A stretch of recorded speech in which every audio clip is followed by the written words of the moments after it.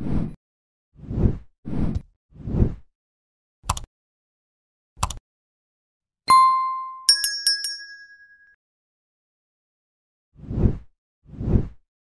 Shyamalan essence is real and the ending of Split more than proves it.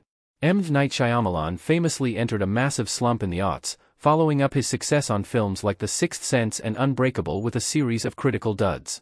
Following the outright failure of After Earth, however, Shyamalan made some course corrections. The director's 2015 film The Visit saw him take a step back, making a low-budget movie high on ideas. Shyamalan followed that project up with the well-reviewed Split, his most layered movie in well over a decade. Split, which is loosely inspired by a true story, follows three high school girls who are kidnapped after a birthday party and locked up by Kevin, a man, James McAvoy, with 23 distinct personalities hidden within him. Two of the darker personalities have taken over and hope to use the girls as part of a dark evolutionary plan, all focused on Anya Taylor-Joy's Casey. Shyamalan's movies always have complicated endings that leave viewers with boundless questions and lots to discuss, and Split is one of his most complex. There's a drip feed of information about the main plot, a frankly haunting background to one of the main characters and, without a hint of hyperbole, arguably the best M. Night Shyamalan movie plot twist since The Sixth Sense. What was up with Kevin's personalities in Split? Kevin suffers from a fantastical form of dissociative identity disorder.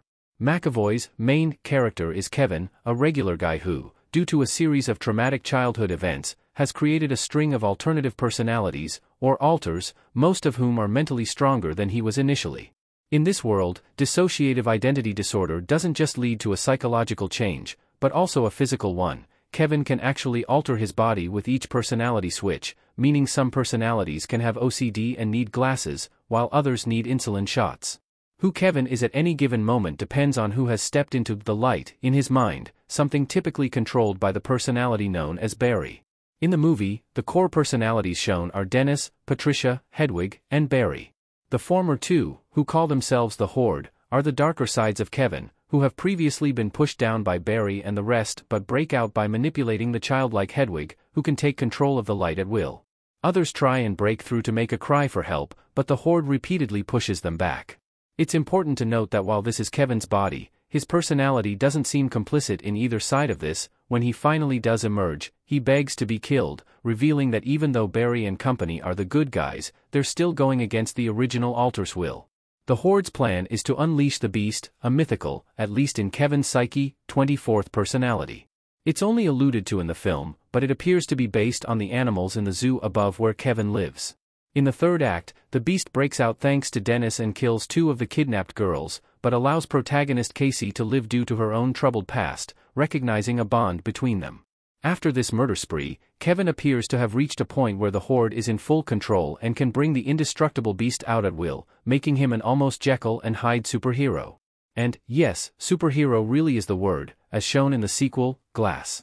How Casey's past protected her from the Beast in Split. Her trauma echoed in the Beast's shared memories.